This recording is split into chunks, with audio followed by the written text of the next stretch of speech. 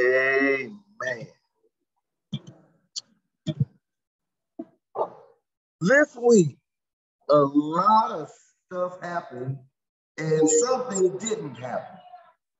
And you all remember last week I was talking to you all about the decision I needed to make regarding my scheduling, time, how I spent it, particularly as it related to what had become my full-time, part-time job, radio station. So I spent last week, doing things that were part of my other full-time job. Being a strategic mission developer in Gary, Indiana. The reason why I came here. I found that I had a lot of time. I had enough time to get sermon information to Tracy. I had time to call on people. I had time to prepare for Bible study. And I had time to get some rest, all of which was a very good thing. Of course, in order to do that, I had to decide that I didn't have time to be a radio personality anymore. I hope y'all will forgive me that one. But since I didn't come here to be a radio personality, I'm okay with that, not being what I mean, But if the Lord, decides something else, we'll figure it out together. But I do know this. I enjoyed having time to do my regular stuff. Amen. And one of the things that I had time to do was look at God's plan, God's painfully perfect plan. And so I want to share that with you today. But first, a tourist in Syria observed with interest how a shepherd drove all his sheep into a sheepfold one evening. The fold was an enclosing wall with only one opening. And on that opening, the tourist noticed that there was neither a door nor a gate. He remarked to the shepherd, "Well, can't wild beasts get in there?" "No," answered the shepherd, "because I am the door." Yeah. He continued, "When the sheep are in for the night, I lie down across the doorway. No sheep can get out except over my body. And no wolf or thief can get in except through me." I think you see where I'm going with this, don't you? Now, think about this, though. The shepherd has a painful job. The ground is not soft. The wolves are not friendly. And the sheep are not always submissive. But his plan to protect and preserve them is perfect, for it takes all of these things into account. And the shepherd accomplishes his purpose. Now, that's not the sermon, though. But that was pretty good, huh? Bow your hands with me. Blessed Lord, you have caused all holy scriptures to be written for our learning. Grant that we may so hear them, read, mark, learn, and take them to heart, that by the patience and comfort of your holy word, we might embrace and ever hold fast the blessed hope of everlasting life.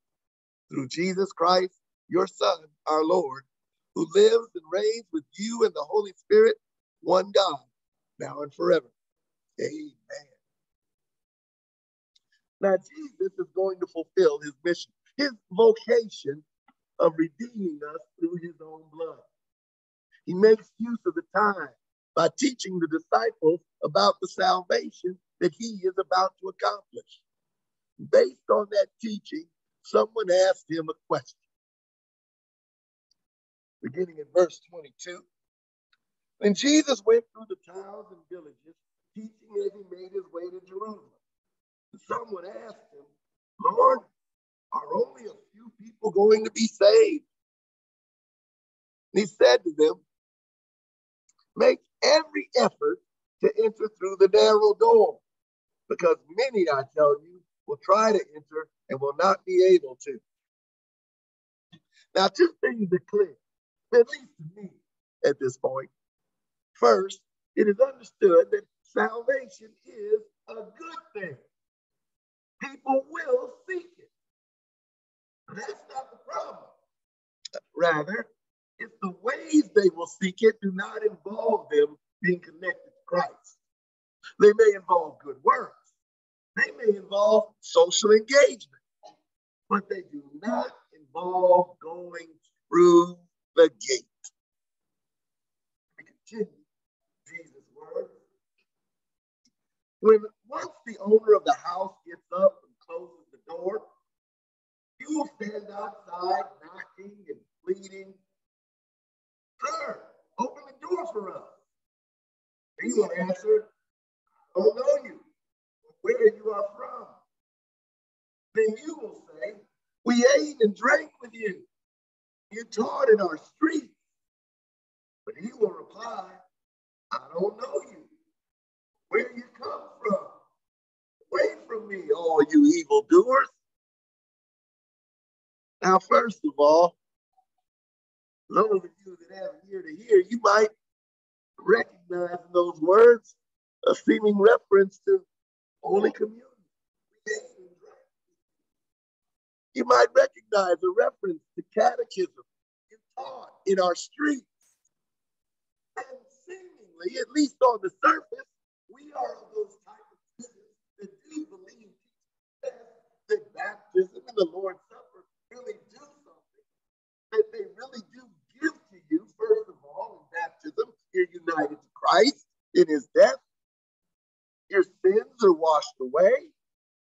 And then the Lord's Supper gives to you the forgiveness of sins, because it is for the forgiveness of sins.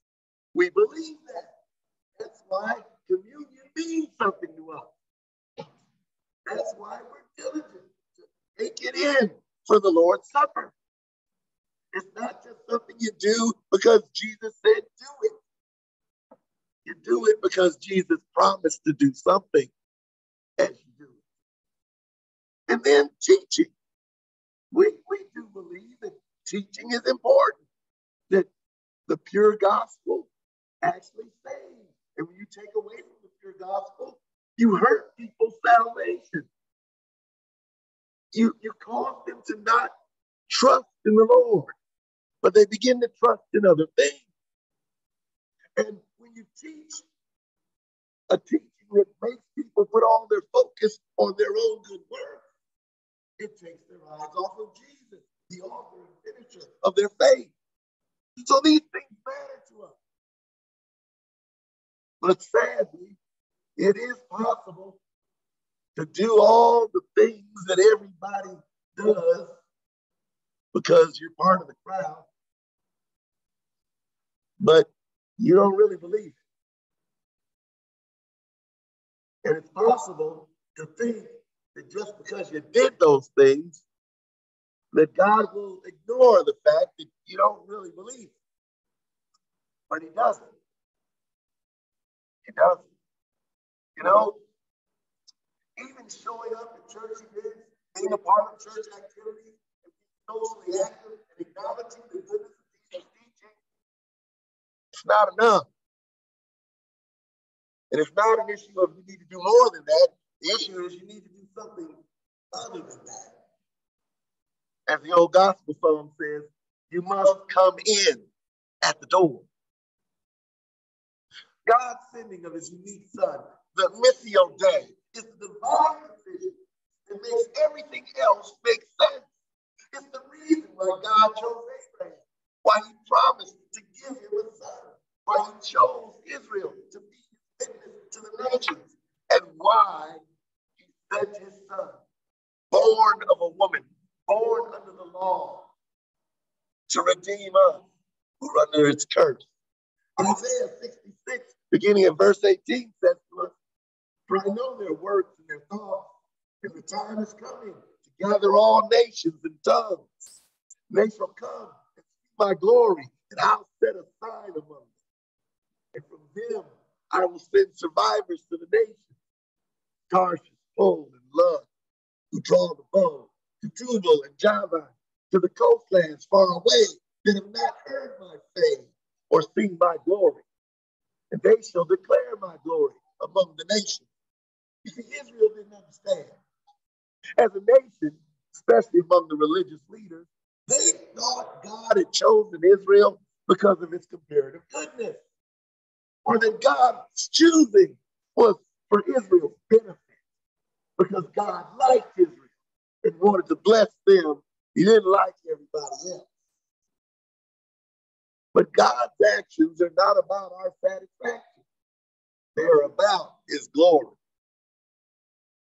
Isaiah 66, beginning of verse 22, for as the new heavens and the new earth that I make shall remain before me, says the Lord, so shall your offspring and your name remain. From new moon to new moon, and from Sabbath to Sabbath, all flesh shall come to worship before me, declares the Lord.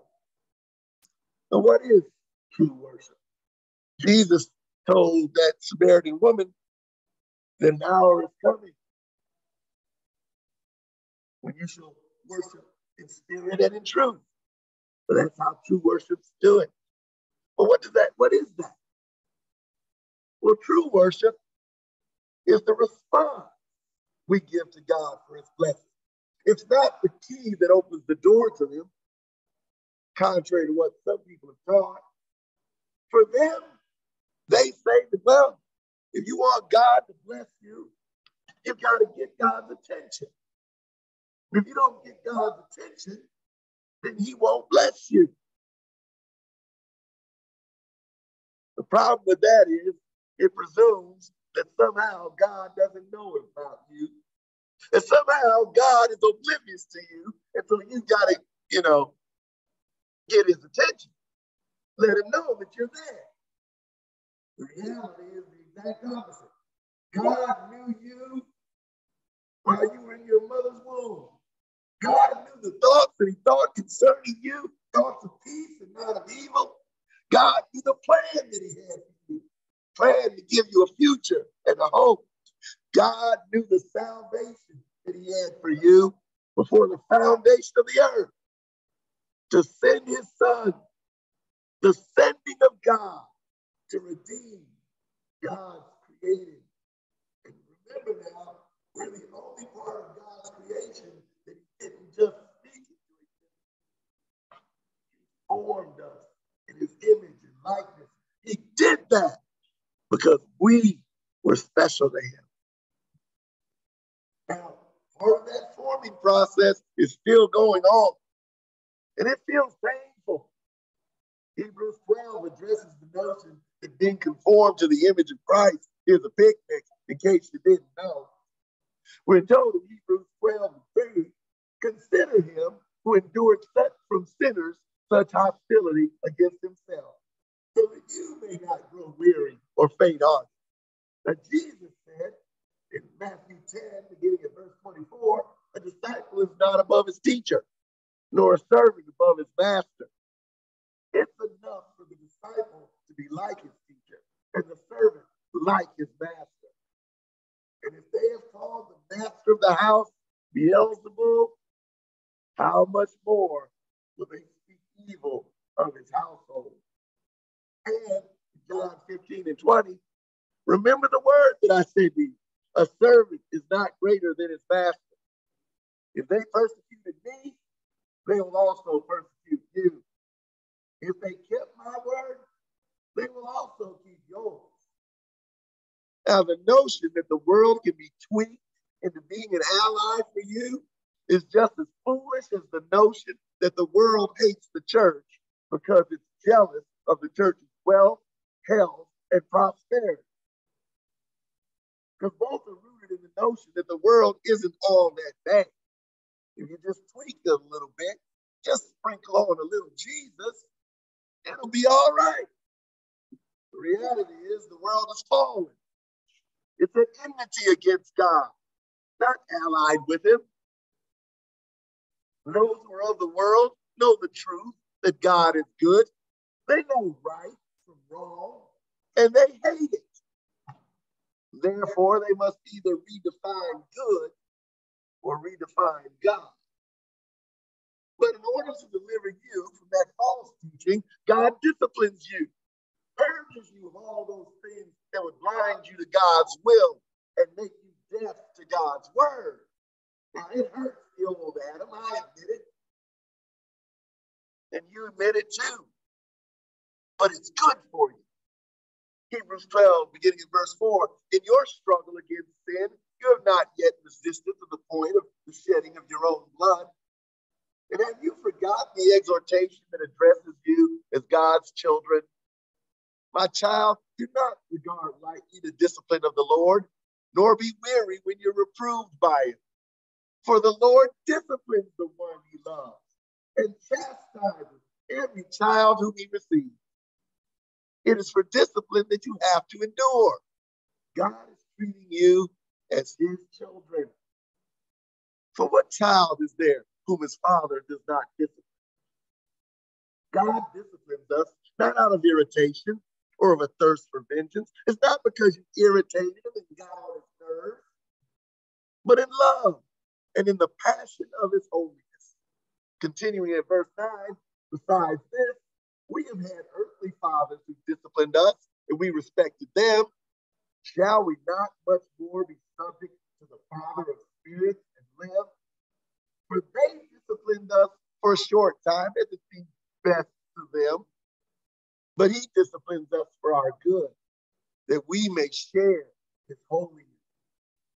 For the moment, all discipline seems painful rather than pleasant, but later it yields the peaceful fruit of righteousness to those who have been trained by it.